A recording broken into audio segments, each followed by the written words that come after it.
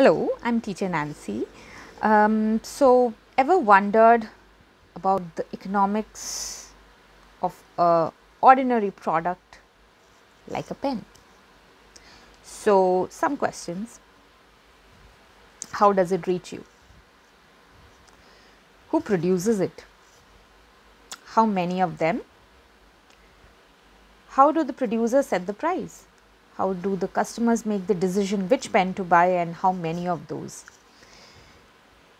Okay, so these are certain basic questions that revolve around a basic product like pen. So, we would be discussing the economics behind daily decision making among economic agents like you and me and several other consumers and producers through real life examples, data, quizzes, case studies.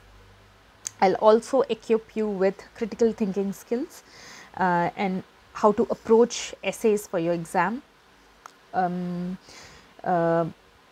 Also, economics is something that empowers our daily decision making. So, let's empower ourselves and welcome to my classes.